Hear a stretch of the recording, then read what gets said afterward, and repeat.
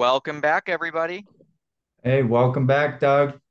Very excited for today. Well, we're doing something Uh, a little bit different from how we normally do. for sure, for sure. Without too much fanfare, we have some special guests, as Doug's mentioning, to introduce. And I just want to say before I introduce him that, this is a first for us doing video, that this will be available hopefully for video, but certainly audio. And it's our first guest ever for Doug and I. And we couldn't have, got blessed enough in any better way than we are today to have Jackson Pemberton. Now, Jackson wrote something that Nelson Nash quoted in the book Becoming Your Own Banker on page 31 and 32. Jackson wrote this article in 1976. And I was curious of like, after reading the book several times, I said, who is this guy, Jackson Pemberton? Like, Hmm. what was he about? Because Nelson doesn't, other than quoting some of his writing, he didn't really talk about Jackson. He didn't say anything about him, who he was, where he came from, all that, other than to say where he wrote the article that was quoted. And so, without further ado, and I'll get into more, I want to introduce everybody to Jackson Pemberton, and friends and loved ones call him Jack. So, Jack, thanks so much for joining us. It's so Yes, great. welcome, Jack. Thank you. It's good to be here. I'm glad to be here with you this Yeah, morning. so It's been 50 years since all that happened, but I'm still kicking. you are, and you're kicking well, and that was what was a bit shocking. What I was mentioning this to someone earlier. I said, when Nelson referenced anything, and of course he was an Austrian school of Austrian economics advocate, and we took all these guys, von Mises and Ludwig von Mises, and all these guys were older, right? And I said, well, of course, a guy that was writing as if he was one of the founding fathers, which this story and how you positioned it, I said, well, he was an old man in 76. And I said, he's probably not alive. I mean, honestly, Hmm. Jack, that's what I said to myself. So I looked you up and I'm like, holy cow, this guy's not only alive, he's got a website, he's still writing. I'm like, what? Active And blog. Yep, yep. yeah, like I was shocked, right? And of course, on your website, there was a way to reach out to you. And that's how you and I first met. I sent you a note through the website. And I Yep. think the next morning you called me. And I didn't answer because I did like Kansas or Utah or whatever the number came from. I was like, I don't know, who this is. And then I was like, wow, okay. You thought So maybe your truck warranty had expired, right? yeah, exactly. So, Yeah, since you and I have met, like you didn't know Nelson Nash, right? You you that's both correct. you both knew Leonard Reed, Yeah, I who uh, knew nothing.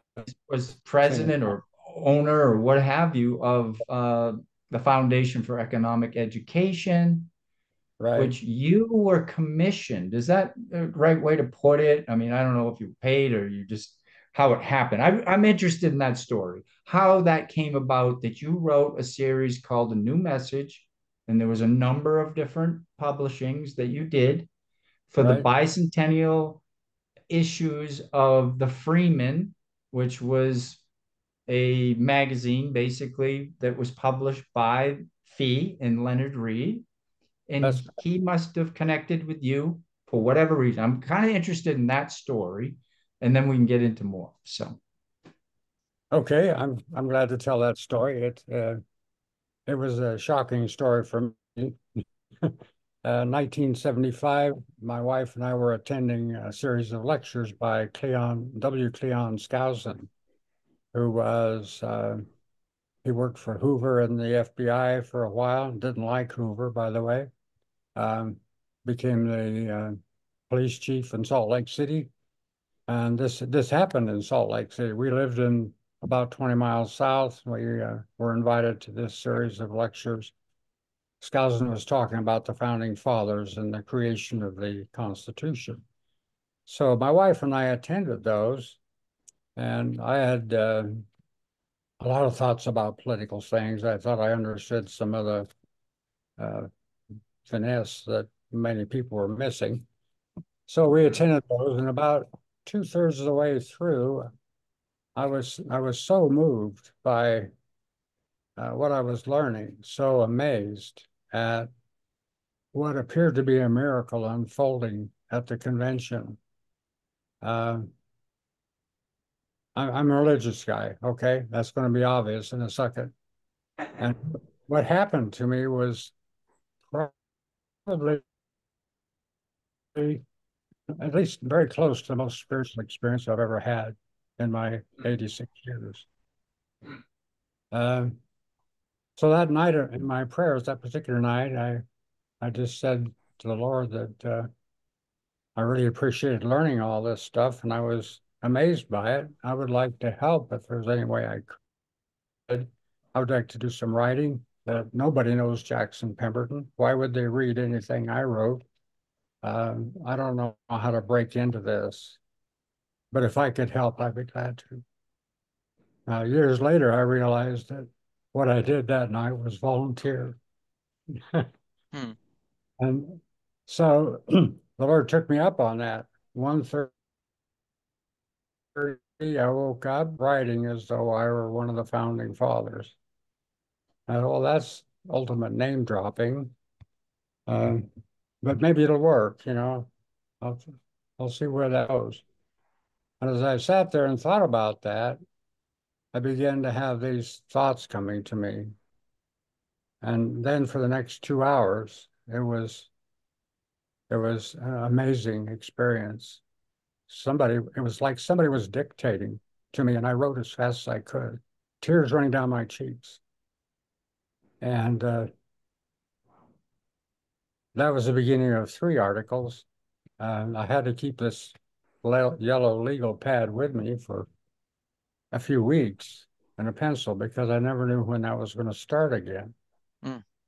So much of what I wrote there was, I cannot call it my work. I was just a transcriber. Uh, and a lot of it is things that I work with, and some of it is indeed my own writing, my own thinking, as far as I can tell. But, you know, with the experience one has with these kinds of things, you never can be totally sure where it's coming from.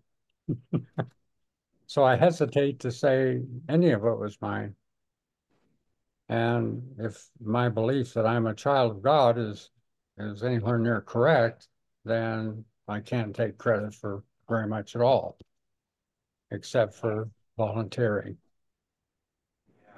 Hmm. To be that conduit, right? To be the conduit of Yeah, our founding fathers and them talking to us 200 years later, thereabouts, right? That's yeah, really what it was because it was a celebration of the 200 years of yeah, our Declaration of Independence.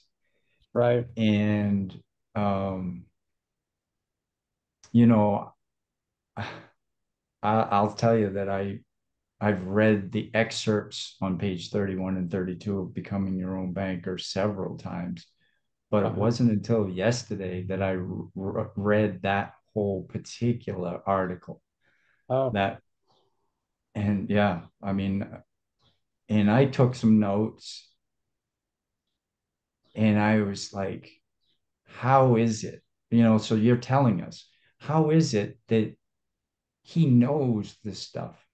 Like you, what you knew, the way you said it, pretty matter of factly. It wasn't like you were in and out of this sort of expression of the founding fathers, it really felt like you were a founding father. I mean, that's what the writing is, and it's trying to point out. And I'm going to pull up the book if you guys don't mind, because there's one part on page 32. Well, I guess it starts on the bottom of 31 when it says, but history, like nature, travels in cycles, both liberty and oppression contain the seeds of their own destruction. This stuff coming out of you and in through your hand onto the computer or paper, I guess you said. And then it Yeah, goes on to say, that's our success has brought the security which you put you to sleep. yeah. I'm sorry, I interrupted you there. Well, that's all right. I was just saying, I was writing on a typewriter. Oh, okay. On the Oh, typewriter. It's 1976, 1975. We didn't Yeah. have laptops then. nope. Yeah. It would be something if you told me you didn't even know how to type yet and you started typing. Well, um, I could do 110 words a minute on a given. wow. Yeah. Wow, that's impressive. Okay, secretary. Yes. uh, I so will add one thing. That is, as I got into that, I realized that I needed to, uh, in order to be able to speak like a founding father, I needed to drown myself in their writing. So I spent a lot of time in the Federalist Papers, reading hmm, those, studying them, understanding what they're saying. And of course, I kept attending Skousen's lectures, yeah, it's were like yeah, it's kind of like preparing for a movie role. Like, right? People submerge themselves in, if they're going to be a police officer, they might drive around with a police officer, like live the life and right. Yeah. embody, right? So Right. you sort of embodied what Hmm. was written, and so you became the real thing. you Yeah. you did through that process. It was almost like an acting job, though you weren't. It was real. It's all real because it's there for us to see today, almost 50 years later. Jack, you and I have only known each other for a few months. We just began talking a few months ago, and a couple different conversations and back and forth. We've talked about love. In fact, you might want to share. You told me earlier that you had a dream. You woke up with that word. And I've said that that's really what I think this infinite banking concept is about. I certainly think it's the same for Doug. And Doug, you can speak for yourself, but I think it is from my conversations with you is we are loving on people because we're trying to show them there's a little bit less enslavement if you go through this process, right? You can sort of step outside and you can take responsibility, which was ultimately the responsibility was what Nelson was doing in this analogy of your writing was Yeah. that we can't just abdicate to our government officials. We can't just advocate to the bankers and the financial people, like, hey, that's their bailiwick. They know what they're doing. And, we so-called hired these representatives and that's their thing. They know what they're doing. They're the experts, right? But Yeah. no, we are the ones that give them the power, as you've written. Um, and we've lost sight of that. And we Yes, we. do the same in Yeah. both realms. So it was a perfect thing that he pulled up from, because he didn't write the book till 2000, right? Yeah. 24 years later, and he pulled that part up to make that analogy. Hmm. Right. Right, because that's a But pretty And central theme in the book of regaining control there. Um, yeah, yeah. I like to say it this way: we need to be actors, not acted upon, and that's one of the goals of human life. I think is to free ourselves from being a victim or being subject to outside forces, but to be in control of our own lives. Mm, And I just happened to see something while we were trying to get this going this morning, a little article from the Cato Institute about universal savings accounts. And way down in there, it says this: to fix this problem, Congress should create a universal savings account that would function similarly to retirement accounts. Income saved in the account would only be taxed once, but without restriction on who could contribute, on what the funds could be used for, or when they could be spent. Similar accounts have been set up in Canada, United Kingdom, and South Africa, where they are wildly popular, having increased personal savings and are used by people at every income level. And I think how totally ironic. The government needs to create freedom. It doesn't work that way. They need to create a universal savings account. They don't need to do that. Why can't we already? I mean, this is a description of freedom. You set up an account, anybody can put money in it. You can take it out anytime you want to. You can use it when you want. And they're saying Congress should create this thing. it's We are, almost as though people forgot what happened with Social Security, right? I mean, it's funny.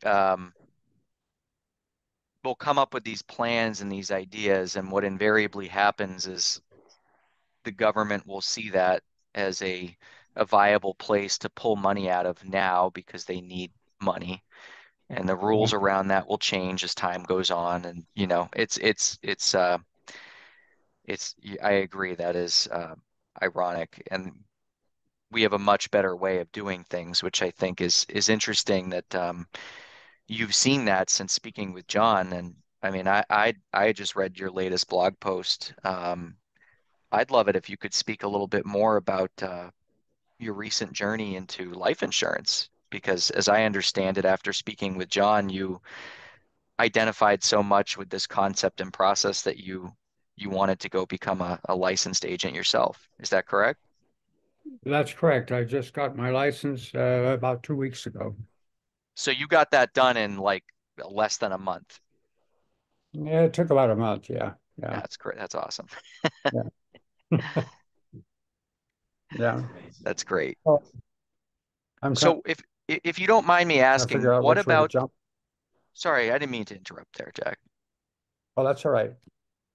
Go ahead. What about uh what about the vehicle of whole life insurance and this practice of infinite banking resonated with you so strongly that you felt you wanted to go get a license in that short of a time frame?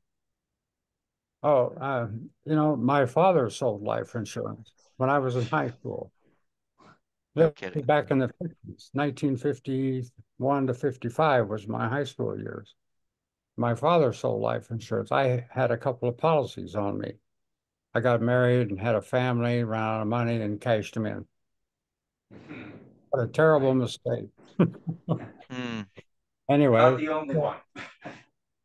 yeah, so I'm the world's worst example, but that's a learning experience. And I think that helped soften up my brain and my mind to accept Nash's idea of whole life insurance as a vehicle toward wealth. It just makes a whole lot of sense.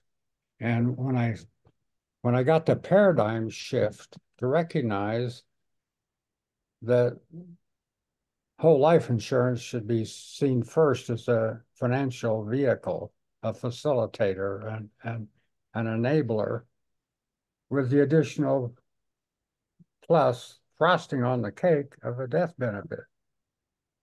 Hmm. We should call it life insurance. We should call it prosperity insurance Yeah. with a with a death benefit. So, yeah. Anyway, that Hurry up and trademark that, Jack. yeah. Yes. Yeah. Yeah, I like that. So Yeah.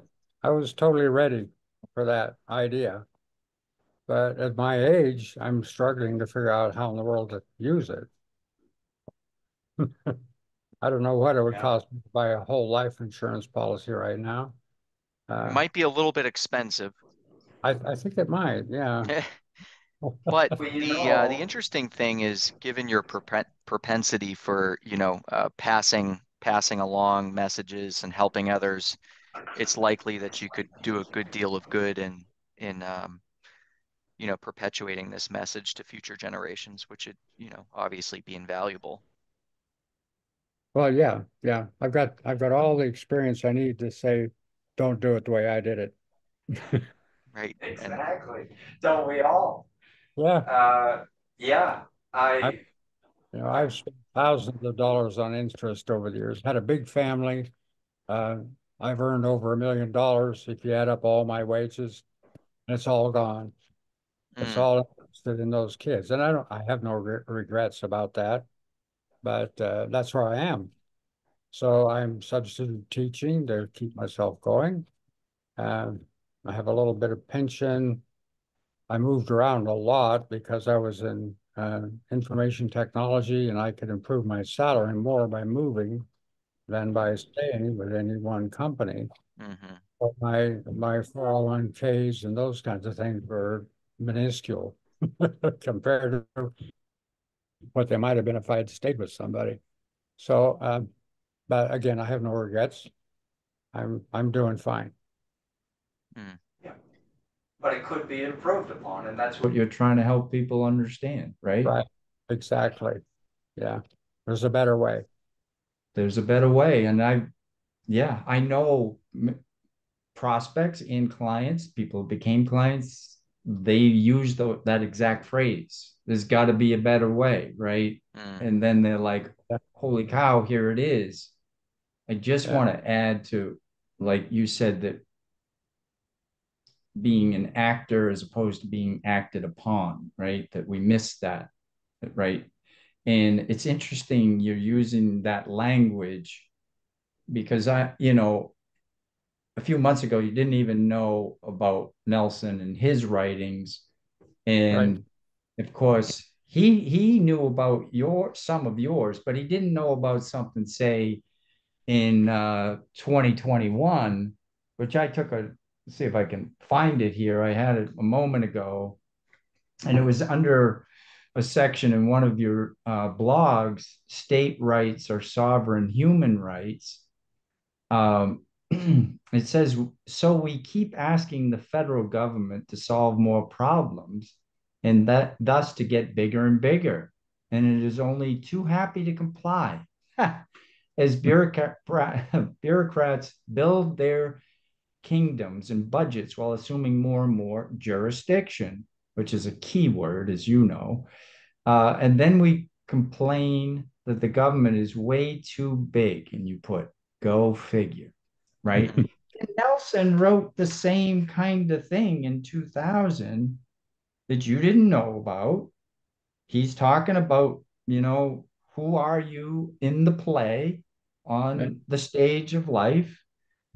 And he says to further compound the problem, there is this prevailing tendency in the current crop of Americans to look to government solutions to what they think is a problem that is outside themselves. And then you're reading this morning Cato Institute saying that we should have this universal savings account, which is one more government solution. They're asking the government, they're writing this to the government, like you should do this, Yeah. and we already have a vehicle, and it's better than what at least was described in what you just read, which is because you don't take your money out. You Yeah. don't have access to your money. You can leverage your money. So your hmm money keeps growing. So it's Yeah. better than what they're asking to be now created. Yeah. It's existing today. So that's the stuff to me. It's like, does anybody understand whole life? And nobody, I mean, let's Very few say, so people. Very few. yeah, Yeah. so few know about the infinite banking concept of how to utilize the whole life, Paul, the concept of utilizing it to Yeah. finance your life and then finance your retirement. That would what you paid in interest and principal and all that stuff with all those children and all the moving around and buying houses and selling, all this stuff that you were going to pay that stuff anyways. And if you had paid it back to the insurance company, you'd still have the $1 million plus all these beautiful children and the great life, right? You didn't have to like trade off. You could have had both And there. an And that's enormous not death just benefit, yours, plus a death benefit. a So, substantial one at that point, right? yeah, Yeah. great Yeah. point. Substantial. It would have Yeah, we been a we've lot said more this than a before million. on a lot more than a million. Yeah, we've said this before on here a lot where I mean, I've gone and looked at socialsecurity.gov and I'm only how old am I going to turn in July? 37. I keep forgetting how old I am. That's not good. But I'm Me too, about to Doug. turn 37 and even at this point in my life I've looked at, the amount of money that I've earned versus how much I retain, right, in my banking system and it's depressing. And luckily I found this way of doing things now that allows me to retain a much larger percentage of that. So I have the ability to kind of start over, which is great. But even when John and I show this to people and we show them this better way and people can acknowledge that it's a better way, there's still so much resistance to it because people just assume that there's got to be some catch that we're not telling them or, because everybody else isn't doing it, it must not be the right thing to do. And I'm sure that you run into that Yeah. ideology quite a bit as well. It's Yeah. easier to be a sheep. It truly is. It's a Yeah. lot easier to be a sheep and just kind of go along with the herd. And it's tough Yeah. to break through on that to people. Yeah. And it requires a mental shift. That's one of the big challenges. It's a paradigm problem. We grow up in a society that looks at things, you have to use the bank, right? You got to go to the bank to buy a car. And that's just we grow up with that and we think that's the way the world is. But most of it is, but that doesn't make it the best. Yeah, Yeah, it doesn't make it Yeah. the only way, right? for sure. I wanted to go back to this love thing because I'm all about, well, I'm not all about it, but I like love. I I like like to give it and I like to receive it. Um, I love you love. wrote, what's that? I love love. Yeah, I love love. That should be on a t-shirt or something. Uh, you wrote, love is the highest choice. Freedom of choice is the highest right, and the highest choice is to love. And to me, that is so powerful. And then you coined it's funny that we talk about leveraging the cash value in a policy, and you came up with a new word as far as I'm concerned, leverage. There's, Leverage. and I'm like, wow, does that fit perfectly with infinite banking and what we're Yeah, trying to do with people? Uh, is guide them out of the stress, right? Hey, you had a relationship with God, which I'm sure was crucial in instrumental in keeping your marriage together, to raising children, to yeah, all the stresses of life, right? All the stresses at work, yeah, and that's a bunch of what we can't alleviate all the stress, all the bad stress, but we know financial is a huge portion of it, right? yeah, And stresses on our relationships. And that's what we're doing is we're trying to release that so there's less concern about the financial because you're not losing sleep over what's in the blind investments that many people make, right? They yeah, just want to get a rate of return and somebody told them that they can get an average of whatever over a period of time and but it's a lot of hoping, right? yeah. I hope this works out, right? And we're trying to take some of that know, or some of the hope out and the knowing in, put the knowing in, right? Hmm. I'm sure you have no idea how timely your comments are. I, Just yesterday afternoon, my wife and I are camped at a little lake about an hour and a half from here in our little camp. And we're talking about we're going to do the rest of a few years of our lives. We have decided to sell the house, go on the road and visit all of our progeny. There's about 60 of them. Uh, and we found a little property in southern Utah, way up in the mountains with a cabin on it that needs some repair, really good price. So as soon as I get off here, I'm going to submit an offer on that place, and we'll go on the road for a year or two and use that little cabin as a getaway in the summer and fix it up, double its value, and probably sell it in 3 or 4 years and buy a condo and uh, get off the lawnmower and those kinds of things. yeah, yeah, But, yeah. so I am totally stressed out today. I'm looking at my finances. I'm looking, everything is an upheaval, but it's fine. It's good stress. We're reevaluating. We're thinking all this stuff through, and what's driving it is love. Mm, that's great. I just love that. I love that you've endured and endured the love in the ups and downs of a relationship. How long have you been married, Jackson? Well, let's You see, and your we're wife? married, so it'll be Same. 49 plus 24. Okay. Okay. So that you guys talk through the stuff that wasn't always easy to talk about, right? Finances are not people's favorite subject, like Oh, especially if you're stressed about it, right? that's right. It can be really tough. Yeah, Yeah, most of us avoid it actually, I true. would say. And that's unfortunate because it doesn't get better when you avoid it. No, it's you know, yeah, I think it comes back to like you said, it's love and in your relationship with your creator, right? That you're asking him to dwell in you, right? And just like you asked him that night at that presentation and said, if I can help, let me know how.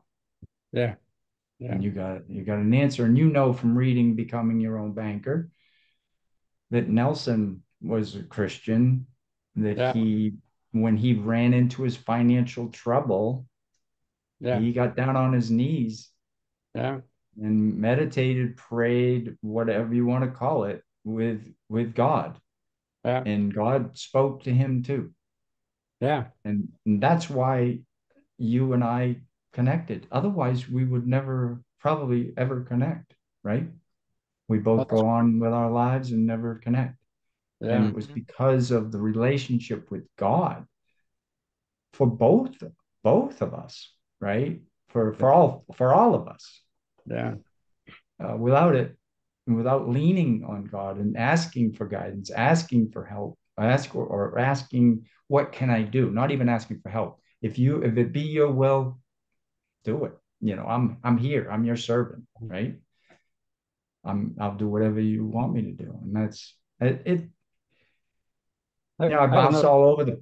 Yeah, go I have ahead. a Sorry. couple of love that I'd like to share. I woke up this morning thinking about you mentioned that, and I was actually started thinking about poor President Trump and how he's vilified and all that stuff. And I can't help but admire his capacity to endure. You know, Yeah, uh, I've never have really liked the man as a man. He can be arrogant, he can be flippant, and several other things. But then on the yeah, other hand, rude. yeah. Yeah, And then I think maybe that's the only kind of personality who could survive this this storm that he's in. yeah, And I thought if I could get Trump's ear, I would say you need to start talking about love. lead this nation with love, and teach us to love each other. That's the biggest problem I think we've got in many ways is we're learning how to hate one another. And I think it would drive the elites crazy. They would just, they would hate him all the more because they don't like love. They don't, yeah. And it comes out, you know, once in a while you hear a statement that really reveals where they're coming from. And it's not a position of loving the common man. It's it's a loathing, it's what's the word? Not despicable. What did Hillary call us? The basket of deplorables. Oh, Yeah. yeah. Deplorable. We're deplorable. Yeah, And we're I your think, employers, by the way, Hillary. We're your employers. Yeah. This yeah, basket of deplorables. Yeah. yeah. So if you hate somebody who's preaching love, that means that it's frustrating you somehow. And the source of your frustration must be that you don't like love. So if you don't like love, then maybe you like hate. And you know, I think that's a revealing thought. I agree. I agree. I mean, because how could you ever get anybody to come to your side if you actually admitted that? Like if you said, "Oh, that's a bunch of bunk, that love stuff," right? Like that's yeah, crazy Yeah, talk, you know. I Uh, would not. Everybody would know immediately that you're not the one that we should follow, Right. right?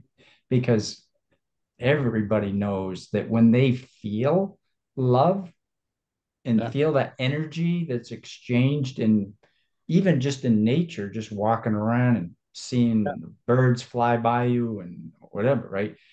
Yeah. You know there's something physical, Right. physiologically that changes with your body, and it's an incredible, great feeling. You can't describe it, but you Yeah. know when you're in it, Right. and that That's feels a whole lot better than hate when you're hating on something or someone, yeah. right? Like that feels like poison, right? That Yes. feels like, yeah. Yeah.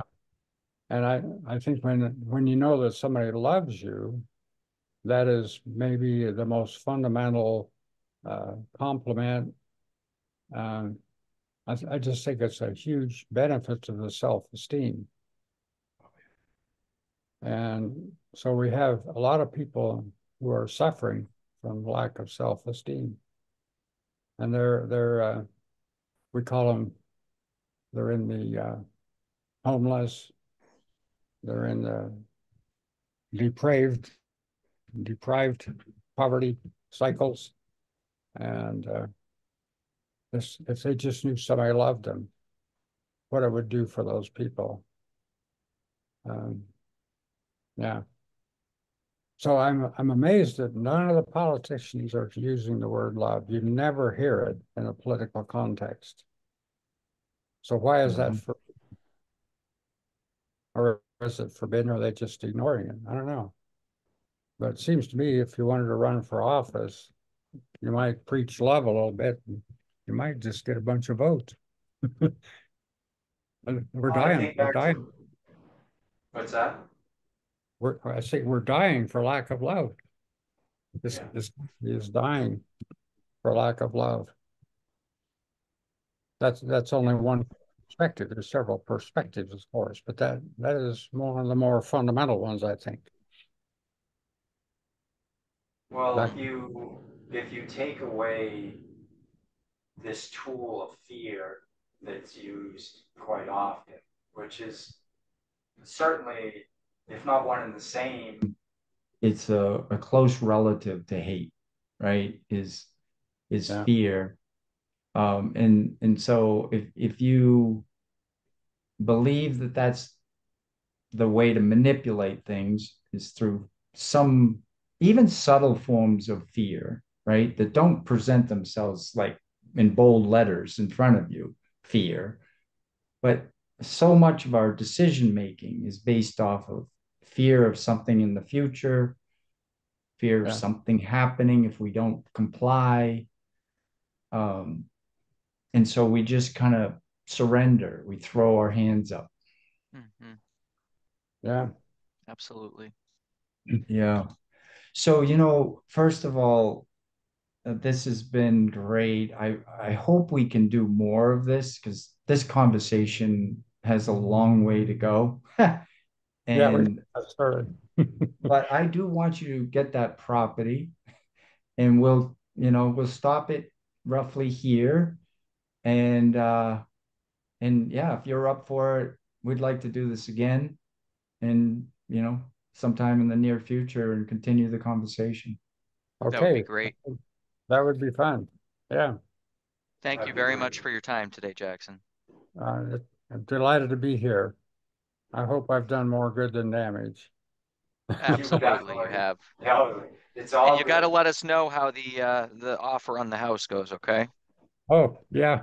Yeah, Yeah, hopefully it'll sleep better tonight. Yes. I think I will. We'll get this behind us, and it's an exciting time. And Yeah, we are very adventurous, my wife and I. I And love it. that's part of the secret of our longevity in our marriage is life is an adventure. Mm, We try to keep it that way, no matter what happens. It's exciting. Love it. that is so good. Thank you so much, Jack. All right, we'll talk again and have the great rest of the day, both of you, Doug and Jack. And It's good to yeah, meet thanks you. again. Thanks, John. Yeah, nice to meet you too. Nice to meet you, Jack. Bye, Jeff. everybody. Okay, bye bye. Okay, so long.